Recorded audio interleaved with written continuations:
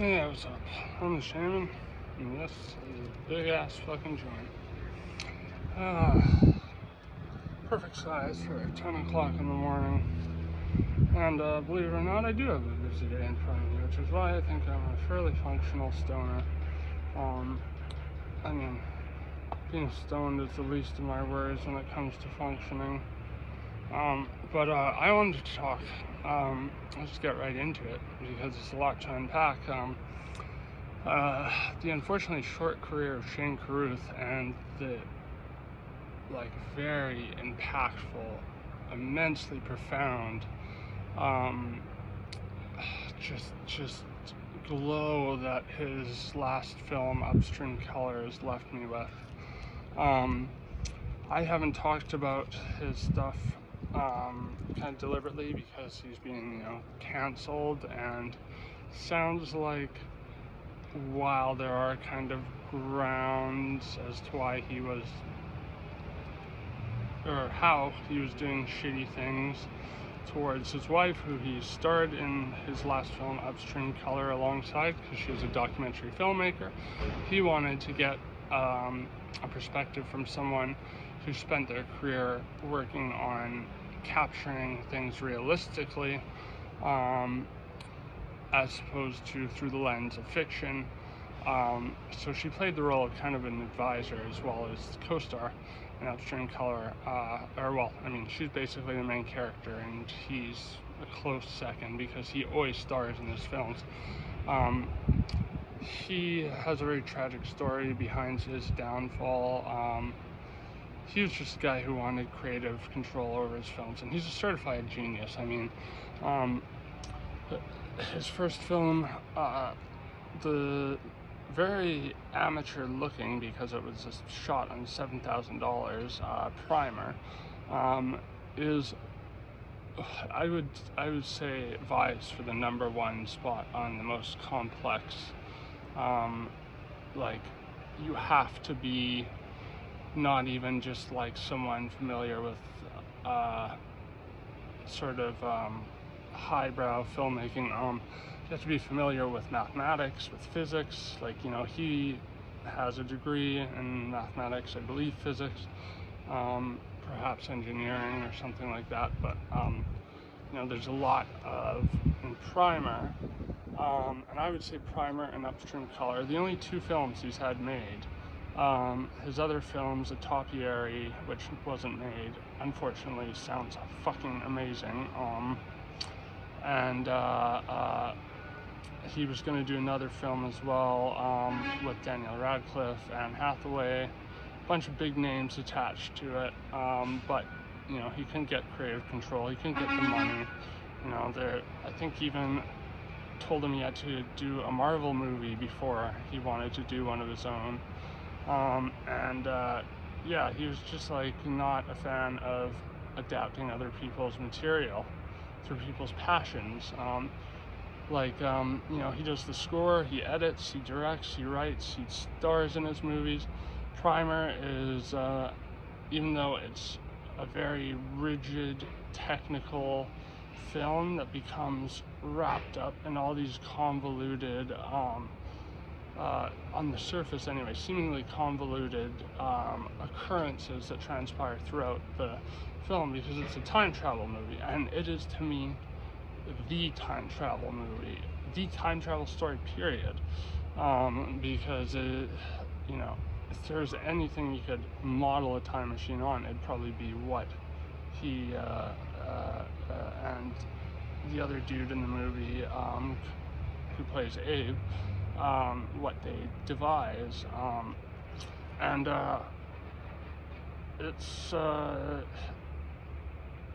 also something that exposes the limitations and potential hazards of time travel, which is to essentially cause these paradoxical effects in reality, where they are creating new versions of themselves each time they go back. And when they go back, it's not like they can go wherever they want. They can, every second they spend in this box, where everything's reversed essentially, like they breathe in nitrous oxide as opposed to oxygen, because that's the opposite of oxygen, and for every second they're in there, they go back. You know, they're still aging in the box and everything. It's sort of like an insulation from time, but by doing this, they sort of create a closed-off time loop, and you know, they do what anyone would do, really, which is, you know, to play the stock market and so on and so forth. But then things take a very interesting twist. But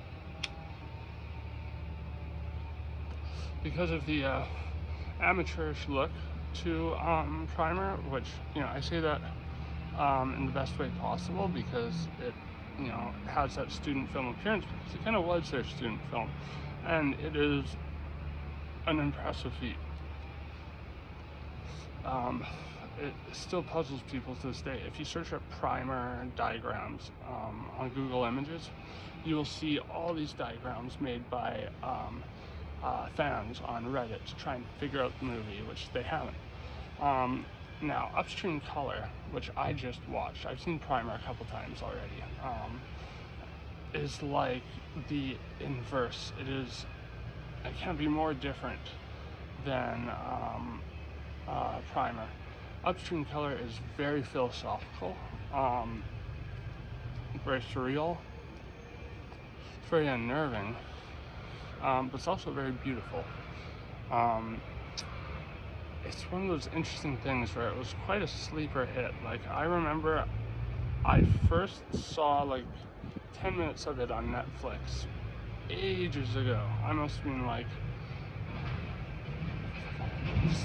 this is like the first or second year that Netflix was like really a thing, and I watched like the first 10 minutes and I was like, oh, this is pompous art house crap, and I just turned it off. Well, I think in my mind at the time, which was that of a young burgeoning creator, I was kind of jealous by how insanely creative what I was seeing on screen was. So I'm glad I turned it off and I saved it for when I was a little bit more developed and a little less prone to just go, oh, this guy's he's such a competent filmmaker, why can't I be, can't, you know, that's not a winning attitude.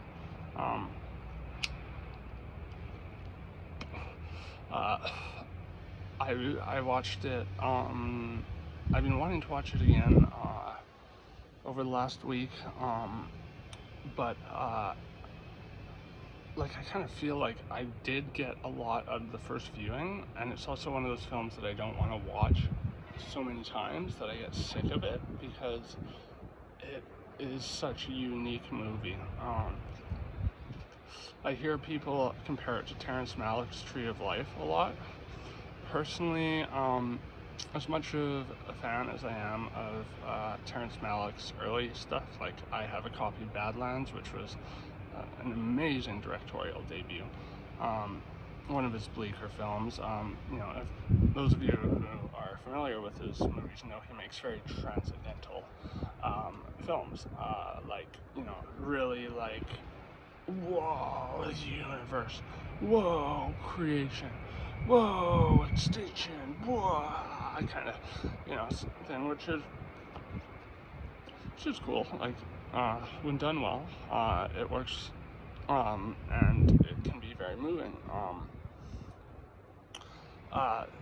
in a way that to me is oddly similar to the feelings I got from Carl Sagan when he was going off on these poetic,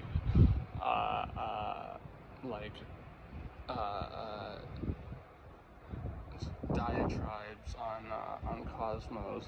You know, the Earth is the shore of the cosmic ocean. Recently we have waded a little way out, and the ocean seems inviting. You know, like, subtle hints of just the beauty of the universe. And as someone who is neurochemically biased against that, because I have trouble finding beauty in the universe a lot of the time, I would say Upstream Colour, probably the most impactful movie in giving me like a sense of majesty in the face of the universe. Just this, yeah, there really are these crazy, intricate phenomenons happening around us all the time, and being who I am, though, like with that DMT trip, that made me question just how real objective reality is, and how the paranormal fits into it. I rationalized the trip away about an hour after. Now, to me, Upstream Colour,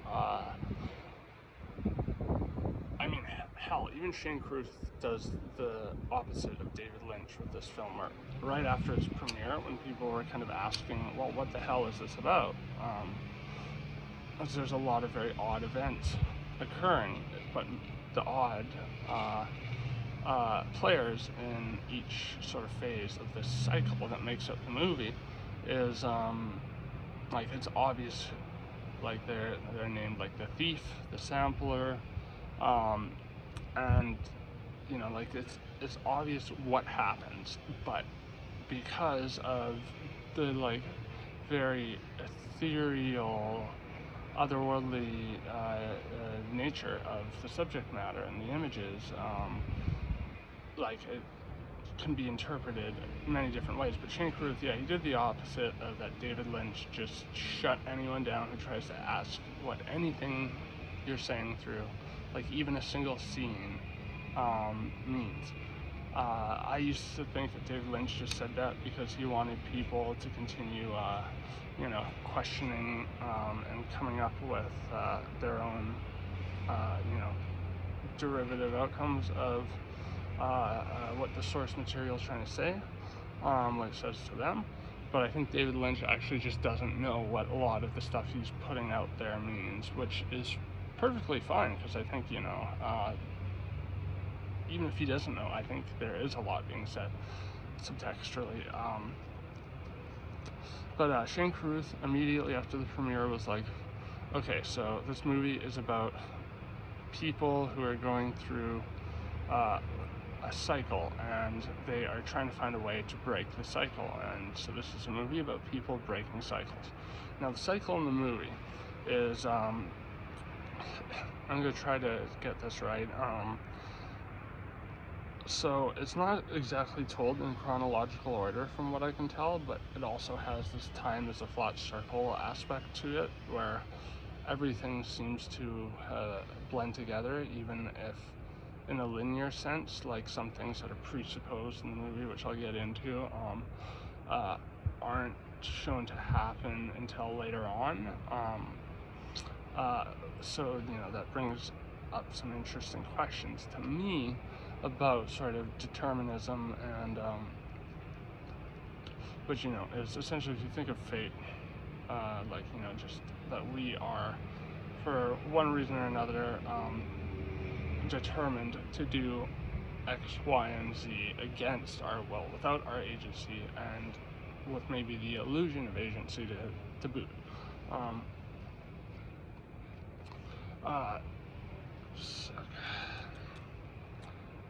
That's a fucking strong ass dude. I'm gonna have the rest of it in a bit, because it is 10 in the morning. Well, probably like 10:15 now, but anyways. So from what I can tell, there's this guy who's like a godlike figure, and he's, from what I can tell, the most influential figure in the narrative. And to me, he is like a malicious god, but and I think Carruth has hinted at this, he might not know what he's doing in terms of ethics, which, if you think about God, this hypothetical omnipotent being, there's no way we could ever comprehend the mind of something like that. It would, that kind of evokes to me images of the alien planet, like this electric plasma in Solaris that is there to serve the novel and the movie, well, most of the novel Solaris, but it's the overarching message, is that essentially, if we were to contact aliens, it might not even be, or come into contact with them, communication with them might be impossible, because think about how hard it is to communicate with someone who speaks no English at all, and it's just you and them. There's nothing really to give you reference. You can probably still get something communicated, but it'll take a lot longer, it'll be a lot harder. Now, multiply that by who knows how many thousands of folds, and that would be like alien intelligence. And so I'd say a similar thing would apply to God, and I'm not saying that God's an alien. I don't even believe in God. I'm open to the idea, but I have not seen any evidence of that in my life as of yet. Not for lack of trying.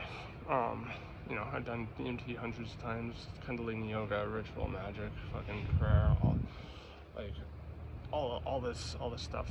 But maybe it's just dopamine and serotonin deficits. But I don't get any semblance of flirting with something supernatural. But this figure is he appears like a human, and he's called the Sampler.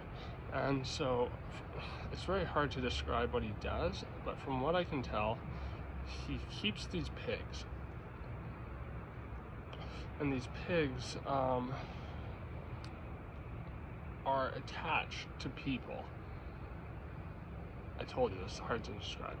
He seems to get some joy from taking samples of sounds of worms in the ground under his pigs, and when he goes by the pigs and sort of kneels down, he can get like it's like he's a fly on the wall in these unfolding scenes of trauma in the lives of people who are attached to these surrogate pigs, if you will. Now, he is responsible for the character who starts the narrative. Well, he's not directly responsible for him, but he is either wittingly or unwittingly giving the guy what he needs to do what he does.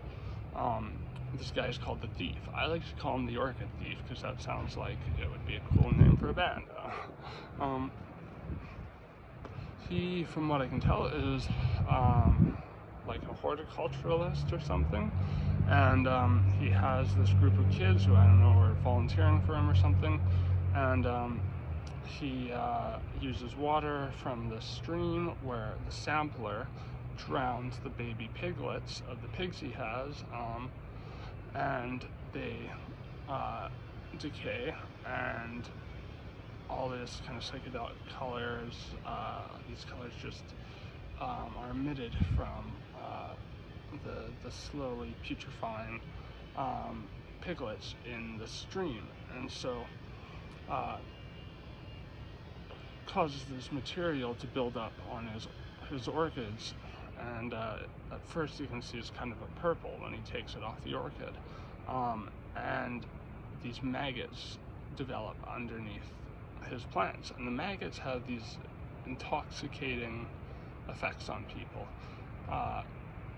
Some of it seems kind of like Spice and Dune, where it's like the kids show how they have this ability to move in this crazy karate style sort of thing, but it's very innocent. They're giving each other high fives instead of punching each other or whatever,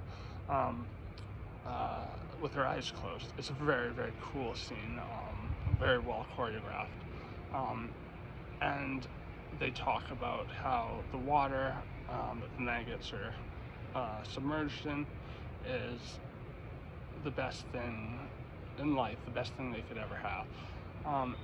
Now, I put my pessimist cap on when I started hearing stuff like this, because although I think this movie is meant to It's meant to leave you with oh, look at that, thank you. It's meant to like what sets off the story is I'll get into my pessimistic interpretation after, actually, but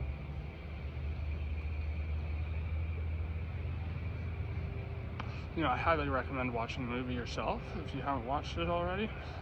It is an art house film, so it may not be for most people, but I would say if I had to show one person who's not into art house cinema or just doesn't know about it, an art house film, I would show them this, because it's only an hour and a half long, and it's very well done. Like, the score he made for it is amazing. It's like almost more well known than the film itself, more sampled and used in the film itself by other media since the film came out in 2012, I believe it was.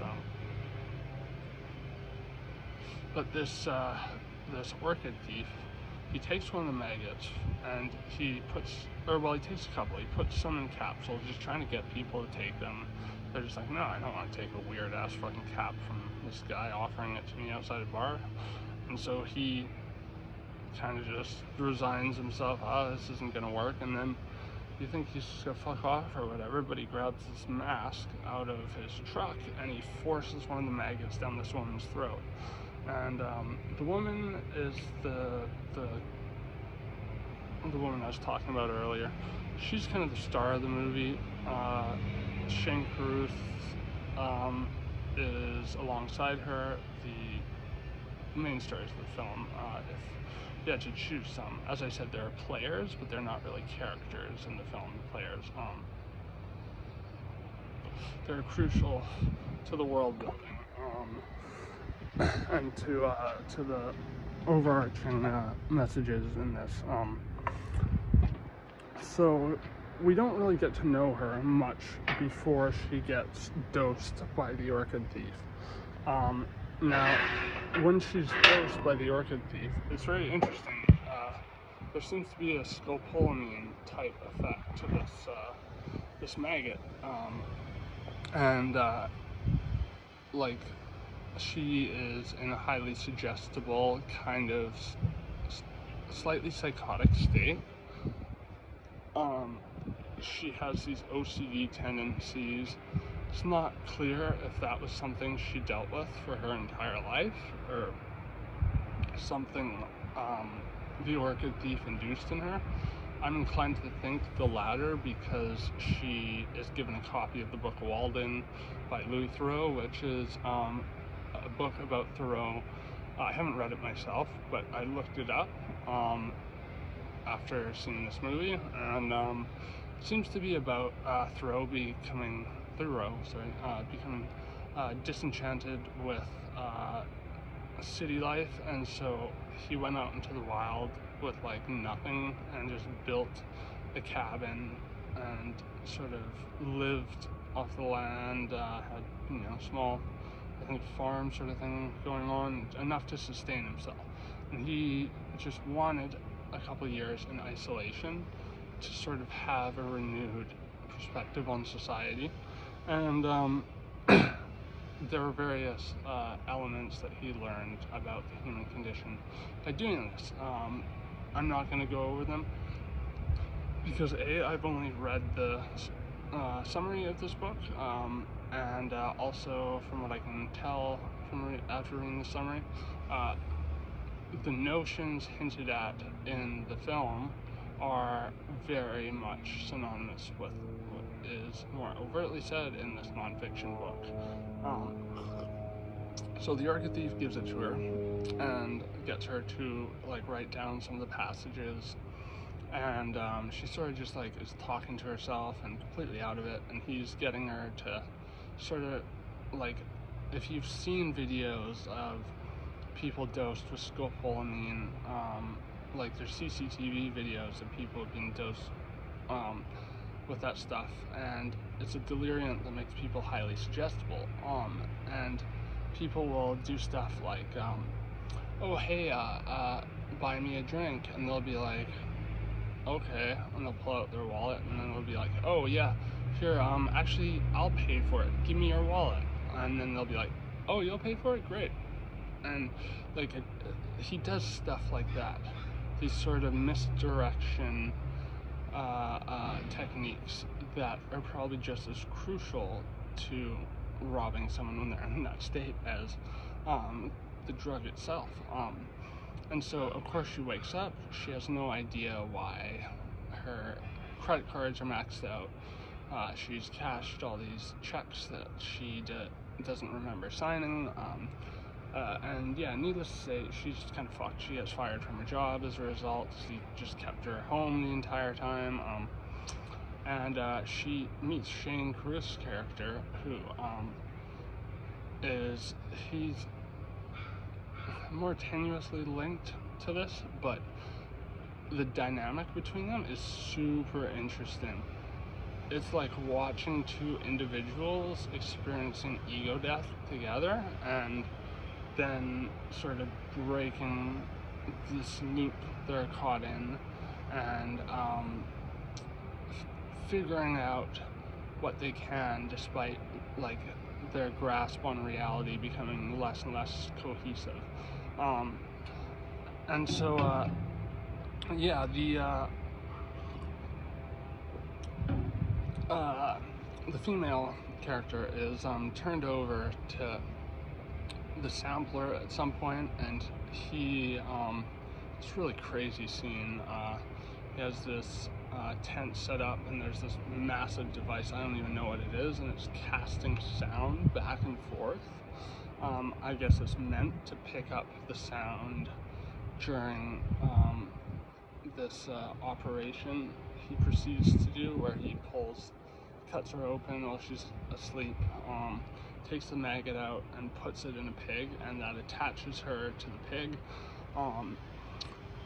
Now, her and Carruth, as I said, their identities both dissolve into each other. Like, they start doing things like, there's one instance where, I believe Carruth's telling a story, and he's like, oh, my friend John, and we did, and then she's like, wait, no, that was my friend as a child. My friend in my childhood? That was my story, that happened to me. And it's just, I'm like, oh, you know, they're very confused, and they're trying, like, they have this attachment to each other that it seems like they resist, but, like, eventually kind of give into.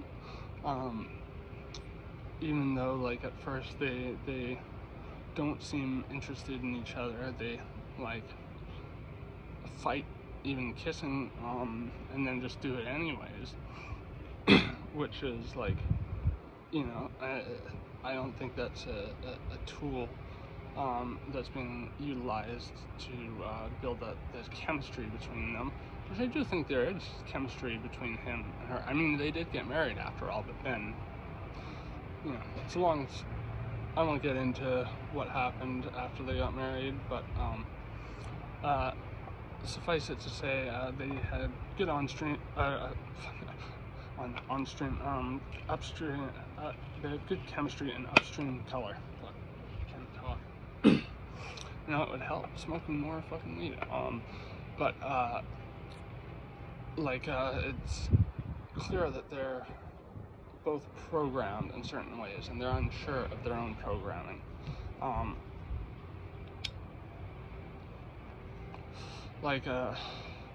As things go on, they sort of become more and more paranoid, and eventually just barricade themselves in their house.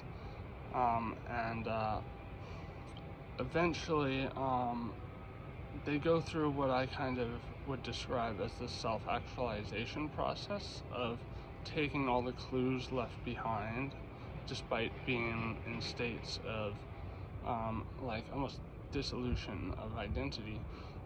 They use the book Wielded and the passages she wrote, as well as her OCD habit of diving to the bottom of this pool, picking up a rock, bringing it to the top, which is a clear reference to, you know, diving into the psyche, pulling up traumas, bringing them up to the top. So to me, through the lens of, like, you know, someone who's done a couple semesters of psychology anyways, although I've learned more about especially psychodynamics from places other than university. University, in my experience, was very, very overrated, but that was just the one I went to. I can't speak for all of them. But what makes them realize they are trapped in this cycle, even if they can't really articulate it very well, compared to Primer, there's almost no dialogue in this film. A lot of what's conveyed is conveyed through body language and imagery. Like, that's what I kind of describe it as the yin and yang of, I think this would be the yin, the white part, the good, the love, seeing the beauty in the universe. Primer was a bit more cynical. It was very rigid. It was very technical, and they used that amateur budget, I think, to make it look, you know, like the things the words, the descriptors I just used. Yeah, the inciting incident is the drowning of her piglets, her pig's piglets, which of course she does not know about.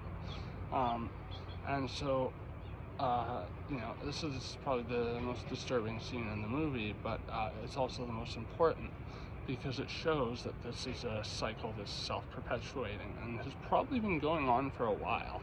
I mean, he clearly has other pigs with other people attached to them. The orchid thief knows the process of, like, you know, he'll scrape the leaves of his plants to see if that colored powder comes off, but he drowns her piglets, the sampler, and I'll be specific, the sampler, the godlike character who's having these weird schadenfreude moments of going down by these pigs and seeing, you know, having a glimpse into all the moments leading up to a traumatic breakup in someone's life, and he's just kind of like, yes, sweet suffering. Like, I would say he's like a malicious god, but he could also, as I said, you know, it's hard to understand the mind of God, you know, obviously. So he could be doing it all for the right reason. Like, he's very hard to figure out motive-wise. Like, I'm still not entirely sure what the purpose of the samples provide, other than maybe like a catalog of someone's life, but through the lens of like a literal different species, because I think the worms are all that he records under the ground. Like, he also records the pigs too, but I think they're the same or similar to the maggots that had these like mind-altering, life-altering properties. But yeah, so he drowns her piglets. She feels this immense rush of grief, and like, she's just sobbing, she's in pain, you know, like a mother who just lost, you know, their 4 children in a house fire or something. But the thing is, she doesn't know why. She has no idea. And so she I think starts like having like menstrual bleeding and goes to the hospital, and they're like, yeah, it looks like they're doing an ultrasound, I think, and like an MRI, I believe, and they say she at some point in her life has surgery on her womb. It looked like it was a corrective surgery for some sort of tumor, but she said that never happened in her life, and so now she's like just smacked over the head with this grief of never being able to have children, even though she never talked about wanting them. But you know, now she can't even have that talk, and this is what kind of makes her snap and go, fuck this circuit that is running my life, and that I don't understand at all. And so through the process of like the self-actualization, where she's like remembering things that happen as she's going through the wielded quotes and the swimming ritual. With Shane Carruth's help, they start to understand things a little bit, and then kind of inexplicably the sampler, this godlike character, he sort of just shows up to take his penance. Like he, I think what happens is he sicks some guys on Shane Carruth's character after he gets fired, and he just like beats the shit out of him. But then the godlike character shows up, and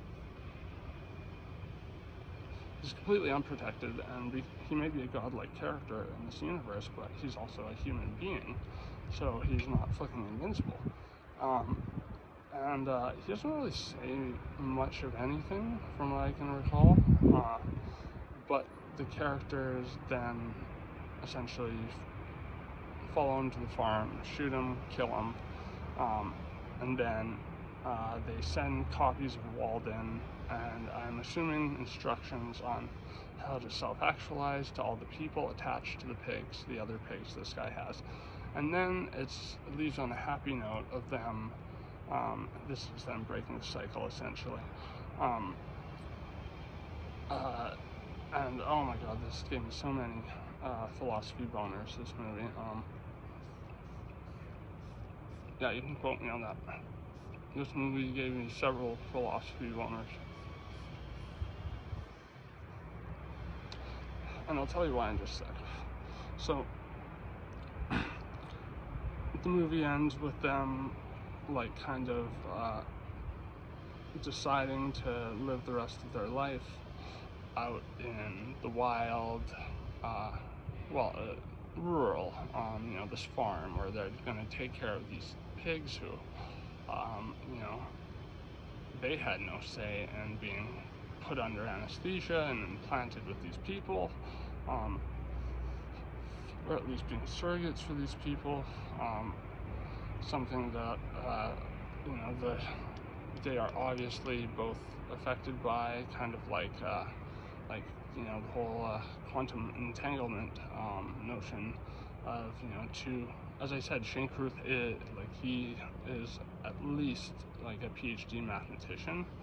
Pretty sure he also has, like engineering, physics, maybe chemistry degree. Certainly sounded like he did when he wrote Primer, because there's a lot of, like, chemistry nomenclature that just went right over my head. But,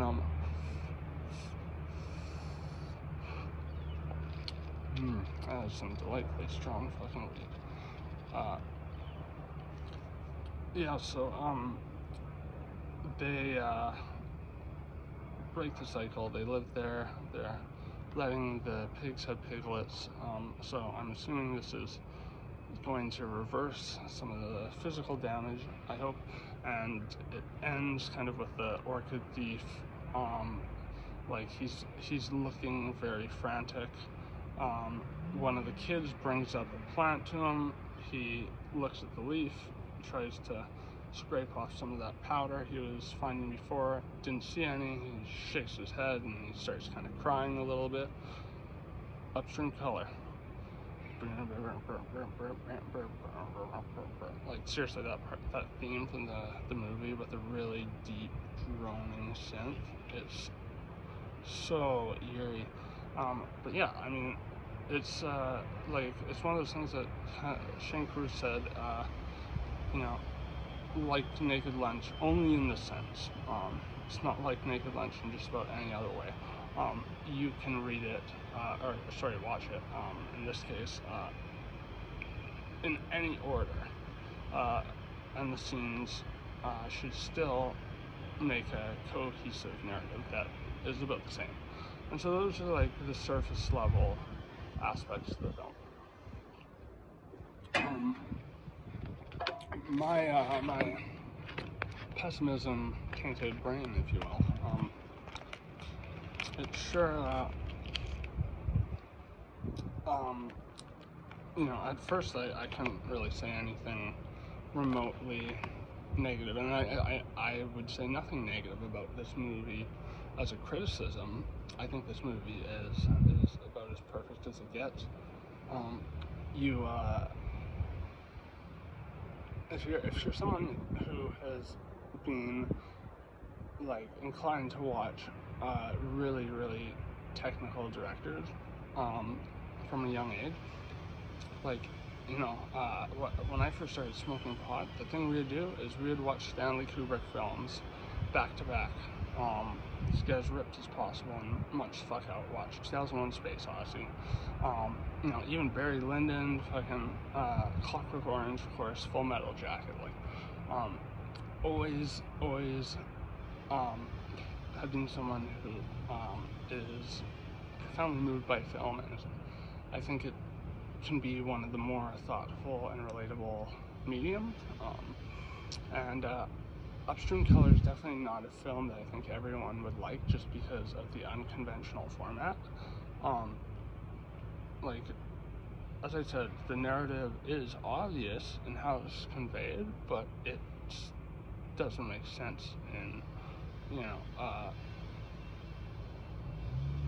like a literal reading.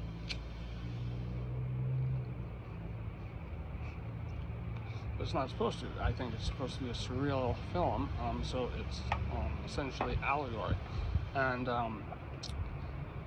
I think Shane Carruth is right that there is an aspect of breaking a cycle, and as I said, you know, it's heavily hinted at that they self-actualize, and you know, it could be this God character is like a super ego, or an ego, and like they're already detached from their egos, I think, because, you know, they're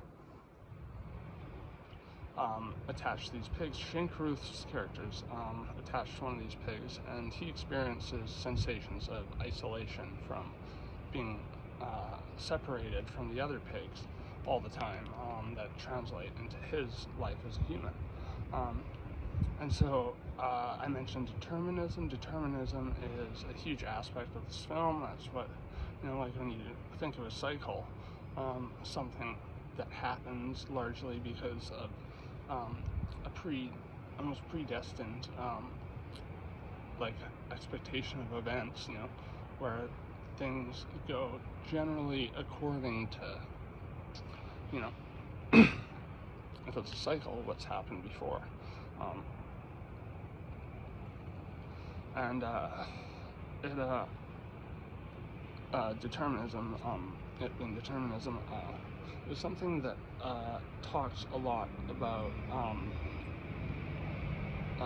just the tenuous nature of our identity, how much of ourself is ourself, and this is something that really makes, like, hardline pessimists like me determinists by default. I would say that I am about 50-50 inclined to believe that the self exists, or the self doesn't exist at all, and is just an illusion, conjured for several reasons, which I've explained in other videos, so I won't get into here. But you know, the self, the eyes of the characters in the film are not given full agency, like the effects of the worm on the woman very clearly have put her in such a suggestible state. Like, she isn't aware of anything going on except for very basic rituals in life. And I think when we're under a lot of pressure, like an abusive and emotionally and physically abusive relationship,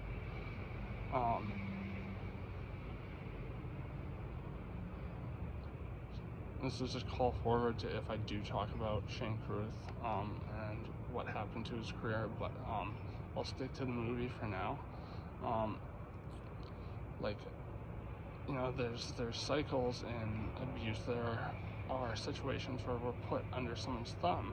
It could be something that is actually I've read reports of people who have been dosed with scopolamine. As I said, I've seen CCTV footage. It's very similar to that, but I think it's showing you the various levels of detachment that people can engage in in Zappa's terms, isolate and distract themselves from reality to cope with their programming and their lack of any self, like qualities of self that hold merit and tangibility, and that we experience more suffering than pleasure for the most part, at least for people like us. Most pessimists tend to have a great deal of medical issues, which I would say is very much something indicative of there being a prejudice. But I'm also someone who is willing to admit I'm wrong under the right circumstances. I'm willing to make the concession that I would not be misanthropic if I saw more of the world. Right now I can't, because I am chemically chained to pharmaceutical drugs that are highly physically addictive, and that are destroying me. And it's that's a link in my life that controls so much of it. And in this film, I like to think of the sampler as a god character. I don't think everyone who's seen this movie from the other analysis videos I've watched consider that character kind of like God. I think the other players, like the Orchid Thief, are almost as instrumental. I think they're, since each player is necessary for the cycle to continue, they are equally important in that regard.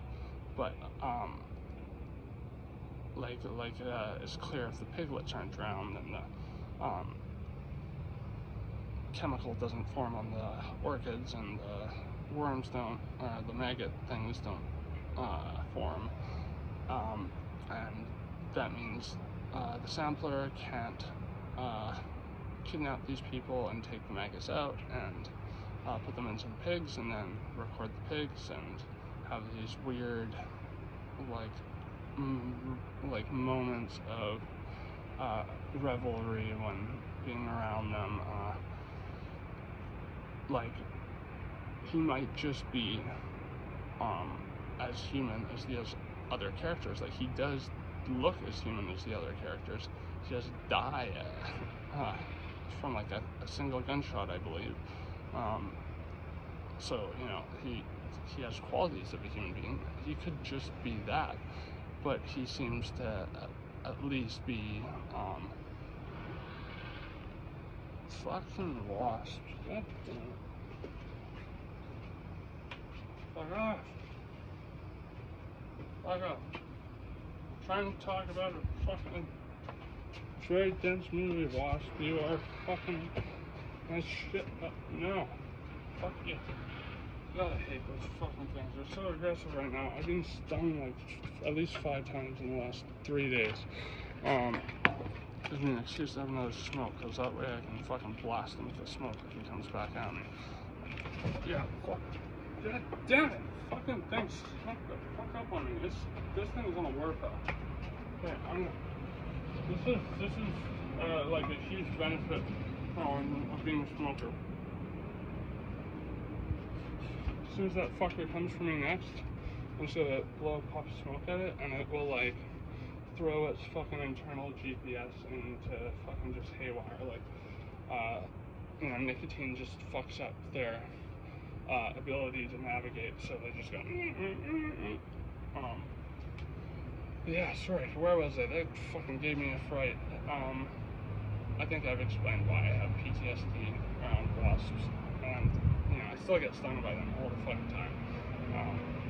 Anyways, sorry, fucking that woke me the fuck up. Like that thing creeped up under the table a couple times, just like when I thought it had flown off the other way. Okay, so like this guy, like he seems representative at least of, like if he is a god, he is a malicious god who takes pleasure in the suffering of the people attached to these pigs. I think he engages in what Zappa would call distraction. But like he doesn't seem to view reality like anyone else in the story. He doesn't act like he's dependent on anything, even though he's clearly dependent on his pigs and the people inside them. He has this sort of swagger to him that is like you could even compare it to Alanis Morissette and playing God in Dogma. Like only like truly good film Kevin Smith has ever made, in my opinion. Other than Red State. Red State was pretty good. Anyways, yeah, so I think as a pessimist, this isn't as happy a story as we may think, because like when it ends, you sort of see the characters all get this copy of Walden, the characters who we haven't seen because we've seen their pigs, but we haven't seen them, and they all show up on this farm, and so it's implied they're all gonna live there and take care of things, and things will be like go on and happily ever after. You know, they don't have lives for the most part to go back to anyways, because presumably they've all been robbed in a similar fashion by the orchid thief, and he's just called the Thief again.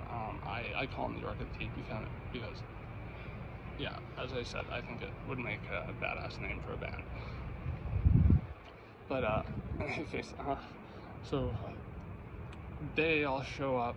Some of them are just in business attire at this fucking farm, yeah, like I think while the story itself is mostly happy, and I think Shane Carruth probably intended for it to be like a liberating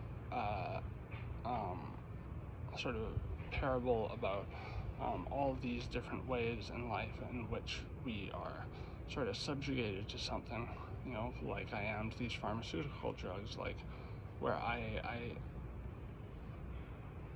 have no choice, and them being a fundamental part of how I shape my day-to-day, because you know, the dependence on them means I can't stray very fucking far.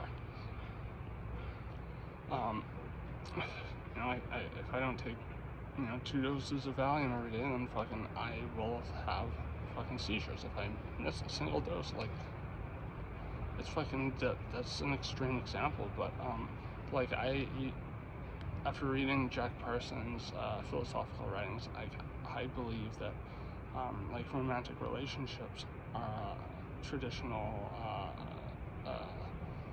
concepts like marriage are like very similar. Like they are means of anchoring ourselves in someone else, under the assumption that we can better their lives, they can better our lives, we're a perfect fit for one another, and you know, they potentially even have kids in this wonderful climate where the planet's just like literally burning, and even in the first world it's fucking burning, like literally, or it's burning metaphorically in other places.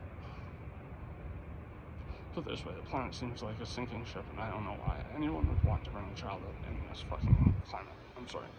I think that's like unethical, and it's giving in to biological tendencies. Because what are we but meat puppets who are programmed to procreate.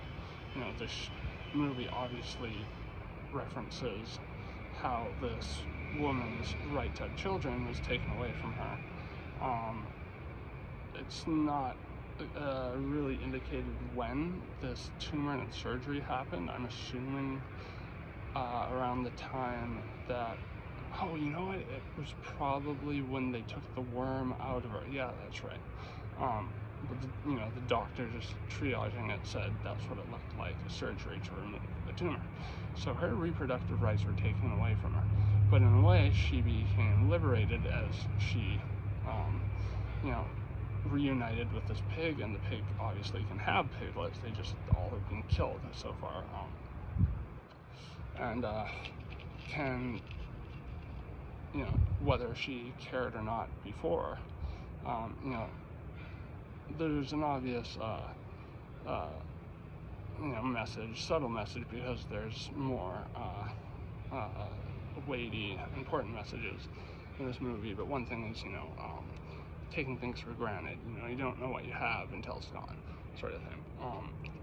Because as I said, you don't get much of a glimpse into her life before she gets dosed, but she never really talked about being interested in motherhood or anything like that. And I think, we are animals, and animals are the staples of our diet is to eat, sleep, fuck, fight, oftentimes. But as human beings, we have the Maslow's hierarchy of, fundamental needs to make for like a stable mindset. This film, while it shows this liberation from the characters and them breaking this oppressive cycle that was obviously being perpetuated by bad actors, which is a good thing on the surface level, I felt very unsure about what these people would do after the fact, after they've seized this farm, after they've got over the honeymoon period of being enlightened with their counterparts. What are the odds that these dozens of people sharing the space on this farm are going to enjoy farm life, even if that means being closer to their self? They still are puppets, because unless they kill the pig and take the maggot out of it and maybe ingest it again, I don't know, or put it in a different pig, like, they're not gonna, live forever, exactly. Maybe the pig, it's not implied these are super pigs or anything, they're just regular pigs that, aren't even really aware of the lives that are planted within them. They still just act like pigs. So I assume that nothing really changes for them, so they would die. They'd have a lower mortality rate than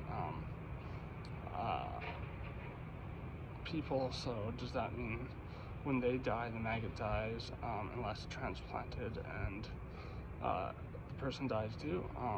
I don't know. The rules for that weren't really established, but that, I think, is a great aspect of the film, that it makes you ponder. This made me ponder what the after effects of all this would be, because they still are not wholly themselves. They are sharing things with a surrogate, and when those pigs die, does that mean that they are going to experience this intense grief, like the woman did when her piglets were drowned? And they're going to have to do this multiple times, because again, pigs don't, as far as I know, live very long. And also, what are they going to do to support themselves financially? There could be an argument made that they have shed themselves of all the social burdens that come with, the social contract. Walked away from their jobs, fired from their jobs or whatever, left the city, they're all on this farm. well, what do they have to eat? Fucking pigs. What are they gonna sell?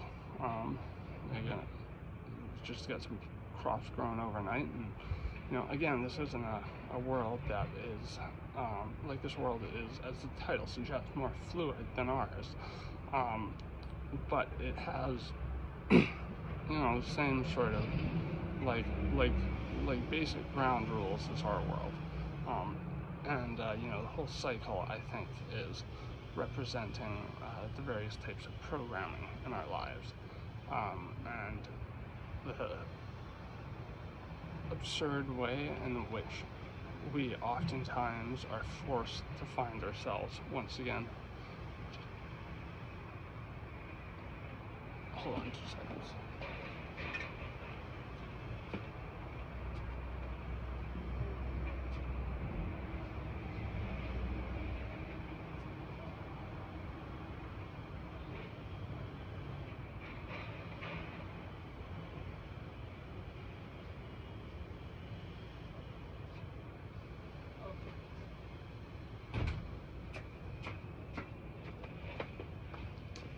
I have shit to do today, believe it or not. So in any case, yeah, like what is going to become of them? They are still products of, they obviously, it's implied they existed before they became, attached to these pigs, and to be these kind of perverse possessions of this sampler and victims of the orchid thief and all of that. Like, those things are still going to influence them, and those things still created the people they became. To me, as much as I can tell this movie's intended, like Terrence Malick's films, to make you appreciate the universe, is like, it's a film that's very easy to appreciate. It is a filmmaker's film, and I'm not a filmmaker. This is about as close as I come. I do know how to edit stuff. I've made like mini documentaries, but that was on a Mac. I could probably figure out editing pretty easily, but this is my format. I do stream of consciousness style videos. It's one of those things where you kind of gotta take it or leave it, because it's me being me, and I refuse to be anything other than that. Not saying that editing would do that, but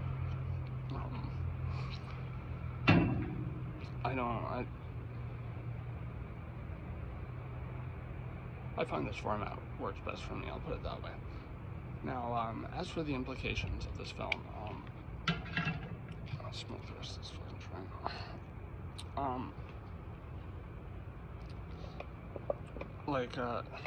It is, yeah,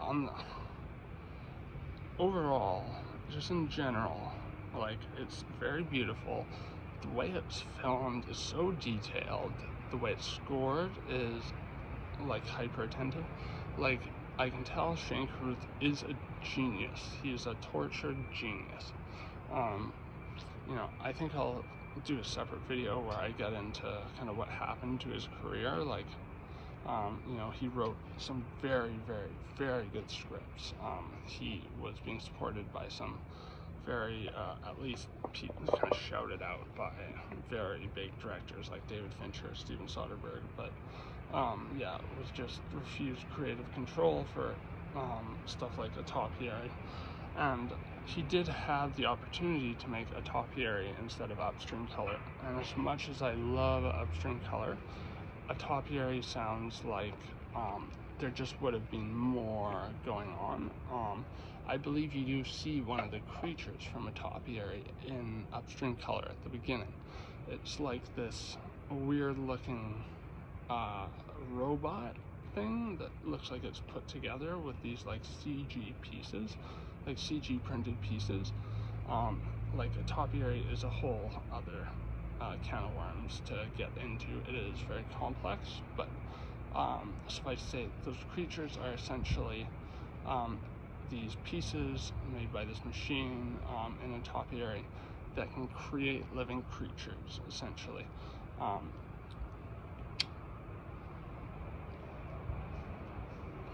Now, in Upstream Colour, like, there really feels like no moment that is unnecessary.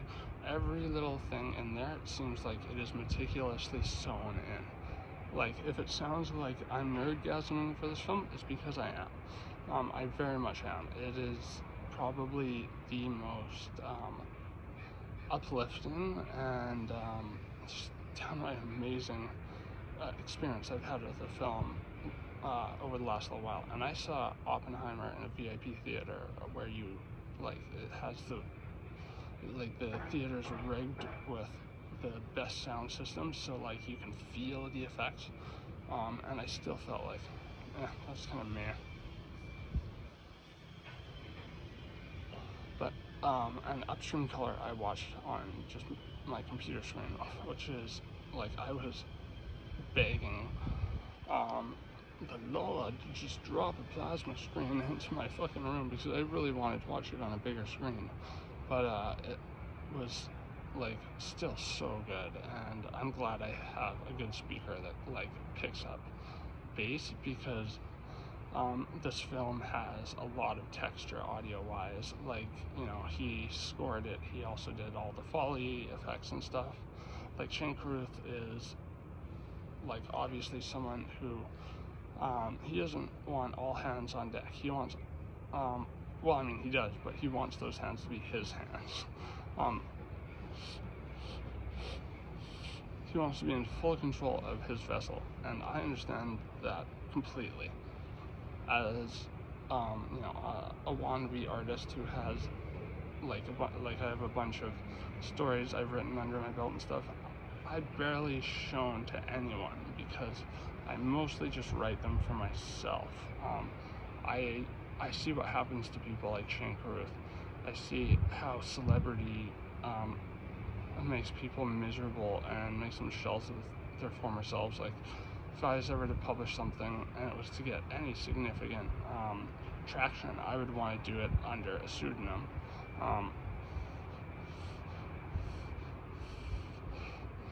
You know, like, I've seen how the people in Succession live. Fuck that.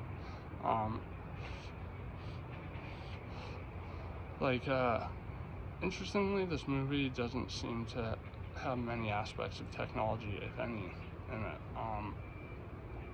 Like, it is a movie that is meant to have an organic feel to it, because it is about a lot of our organic processes, and a lot of the organic processes phenomenons that we're not even aware of.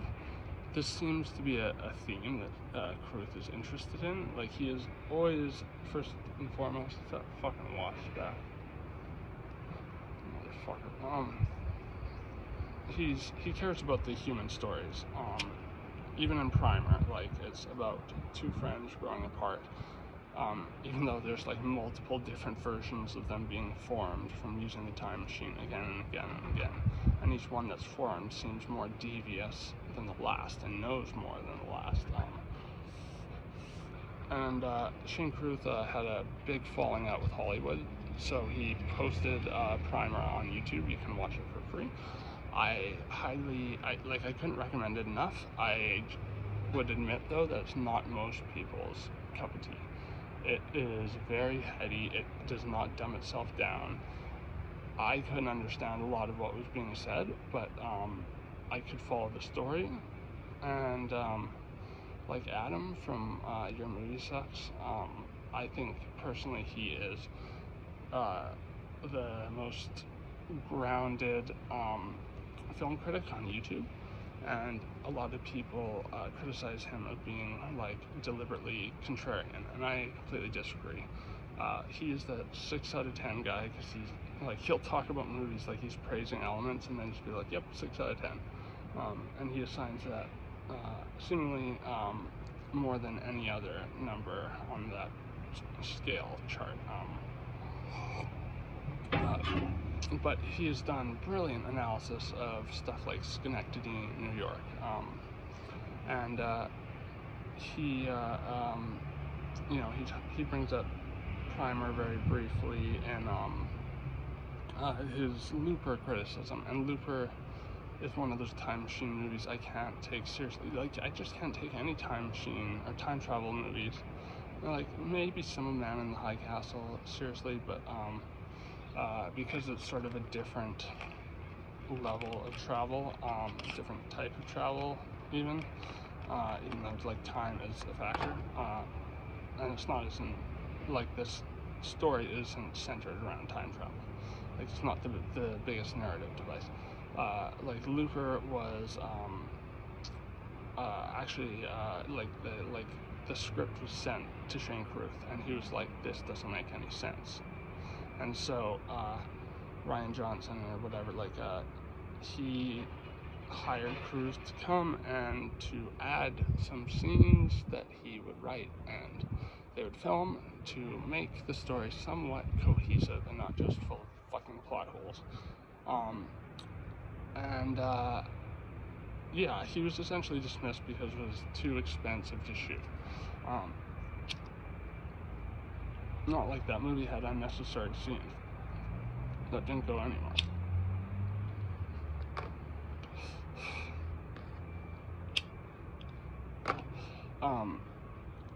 Yeah, like Upstream, or sorry, I just gotta finish what I was saying about Adam. So he was talking about how he has seen Primer 7 times and he still does not understand it. And if anyone gets movies more than me, it's him. And I admit there are aspects of it I still don't understand. The most puzzling of which, and if you've seen the film, you'll know what I'm talking about, is like when they're doing the whole, like, we should test this and punch my boss in the face, see what happens. His boss, or his like stepfather or something, I believe they might be one and the same, stumbles out of this car that he's just following them around, and so they get out to confront him, and he stumbles out, and he's got this big like beard, untrimmed hair, and just looks like a mess. They know he's used the machine, and they like sedate him, and I think they like eventually kill him, like very discreetly, but it's like, whoa, what the fuck, how did he even get close to having access to this machine that has created this, like, what, in my opinion, and fucking lost, and this is debatable, it's created just a closed off time loop. Now, if Adam would say that about Primer, like, that says a lot about how inscrutable some of Shane Carruth's movies are. But the thing is, Upstream Colour, it isn't as technically baffling as Upstream Colour. As I said, it's like a yin and yang. Now, it's very unfortunate what happened with Shane Carruth's other projects. But here, let me just see. Do I have anything else to say about Upstream Colour? I mean, I'm gonna watch it again, and there will probably be more revelations. Just listening to the score, like, brings back, like, it turns on a projector in my head, and I start seeing scenes associated with it. And as I said, it's an unconventional story. It's an unconventional way of telling it, but it's also very beautiful, like, very bright colors. Like, there's a lot going on that you can go, I fucking relate to that, even though it seems like the cause is something like incomprehensible, something that wouldn't happen to us. But that's the thing, is like, we have a tendency to go, oh, like, you know, if I just focus my fear in this direction on this thing or that, if I just, you know, if cigarettes kill you and I never smoke cigarettes, I'm never gonna fucking die. You know, some people legitimately think like that. And, I have this term that I've come up with because I think it adequately describes so much of what Thomas Ligotti conveys in his fiction, which is like angry, pessimistic cosmic horror fiction that is delightfully good. One of the overarching things that he says is, essentially, to sum it up, life is a cruel joke punctuated by death, and how death invalidates everything we did leading up to that. Because when we're a corpse, we're fucking useless. When we're alive, we're useful because we could be used for X, Y, or Z. Now, I think, like a lot of Upstream Colour hints at stuff like that. You know, if the sampler character is a god character, which in my opinion it is, maybe it's like a Gnostic god that when they kill it, like, because he seemed to lead them to him almost. He seemed to intend for this to happen. You know, that I guess is debatable, but that's how it kind of seemed to me. Again, he's not described as a god character. This is my interpretation, because he seems to have his sort of tendrils in everything, and yeah, he can like literally experience other people's lives by just like kneeling by one of these pigs, and yeah, like can actually physically alter these people. At least his process does.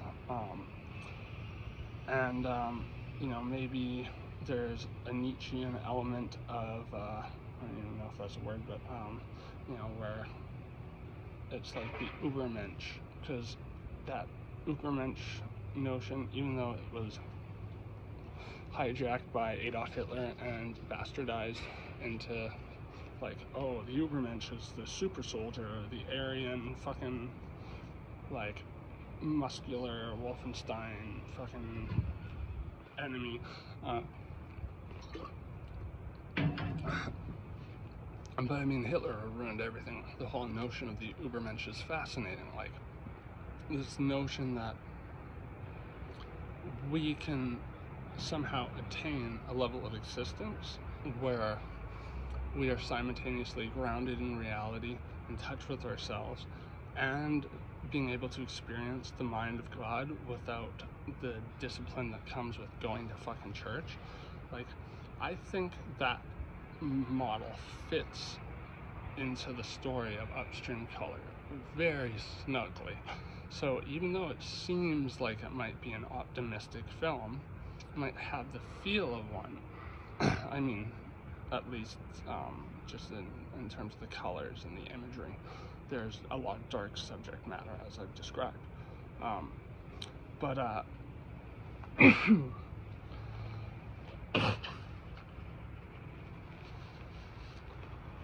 Yummy. Like, yeah, maybe by killing him, they are completing this self-actualization process, because self-actualization is basically the same thing Nietzsche described. A lot of things in psychodynamics, unfortunately, seem to me like almost like plagiarisms of concepts Nietzsche came up with, like muscle memory, the collective unconscious, where he described hereditary lineage leading up to who we are, which is like, you know, he was doing that in a philosophical concept or context, but I think that also makes sense in a functionalist sense, because it describes how our ancestors evolved leading up to us. Mind you, human beings have been in a suspended state of animation for a long time, and I think we are regressing, if anything, because of how servile we were becoming to stuff like technology. And this movie touches on things that take us out of this world, things that anchor us. You know, like even simple things like relationships. Like, it's shown that the two characters in it can give into this impulse to like engage in, you know, like almost like voraciously sexual behavior, but they're stopping each other every few seconds and then they'll start making out again and groping and whatever, and they don't know why they're doing that, but they're doing that. And, you know, as I described, there's this whole element of the woman, you know, without knowing she even wanted kids, grieving for kids that she didn't know she even had. So I think even though this film seems to be about liberation, I think they go through the steps of becoming the Ubermensch. They kill God, and are now in touch with their self, have control over their self. But again, with all the issues that I just posed, how much control? What's the fine print? What are the potential ramifications of being in this state? Like, we look at people in history who claim to have had the mind of God, like especially in recent history, most cult leaders had that sort of mentality, whether they believed it or not, you know, that led to dangerously arrogant, reckless behavior. When you believe you're doing something on an almost divine authority, and like, you know, there's no necessarily like religious tones to this film. Like Terrence Malick's movies, it is a transcendental film. It is a film intended to give you this revelatory experience that really binds you to the characters, like they're bound to these pigs that they don't even know exist for a long time. Yeah, I think Shane Carruth is a brilliant guy. Like, that soundtrack is so good. You know, this is a movie I'd say at least watch the trailer for it, because the trailer doesn't give it away. Like, if you've seen the movie, you'll recognize parts of the narrative in the trailer, but if you haven't, I would suggest watching it, because you at least hear the score too of that, like, deep, bassy theme that I was discussing. And yeah, just the sound textures in this film, they're really something. The shots, the way they carry over and show small things, like, you know, someone looking into a sink from the tap up and then like moving and like showing like an office or something. I think that was a shot anyways. Maybe just fucking my brain's conjuring something similar, but there's a lot of rolling shots that are very, very impressive. And it didn't have the cheesy elements of Tree of Life that I wasn't so fond of. Like, this movie was, like, it had some horrific elements, like the piglets and the way the maggot is transported through this cycle, through people. Yeah, there's disturbing implications throughout, but overall, like, it gives off this, like general vibe of liberation, but as I just described, and I hadn't fully like realized this myself, but the, like, Nietzsche's notion of, you know, God is dead, we need to kill God to become the Ubermensch, you know, and that we need to learn to live without religion to give us meaning in life, you know, which was something more relevant in his time, obviously. I think it is still relevant in our time, but it's taken up different forms. Back then it was just Christianity or you die sort of thing. Yeah, like and then the notion of the Ubermensch, which is again synonymous with self-actualization, very, very similar to the themes in this film, and the cycle of it. Now, I believe you can still watch this movie and not think that I've spoiled it for you, because this movie again, it's got such a fluid plot that you can watch the scenes in any order and it will still tell the same story ultimately. I mean, it'd be interesting to try that, to see what story it does tell, because maybe it doesn't. But to me, yeah, I think that there are darker undertones to the film and the questions it left me with, but maybe that's just because I'm a fucking pessimist. Hey, like, and pessimism, the thing is, it's like the ultimate black pill. Once you realize how much it, like, accurately summates a lot of things in life, even if for the worst, it's like you can't stop seeing it in things. But yeah, I think, like, the agency of the characters is very questionable. Like, they're not shown to have much agency at all throughout the film. Like, they are engaging in rituals to reach the state of self-actualization.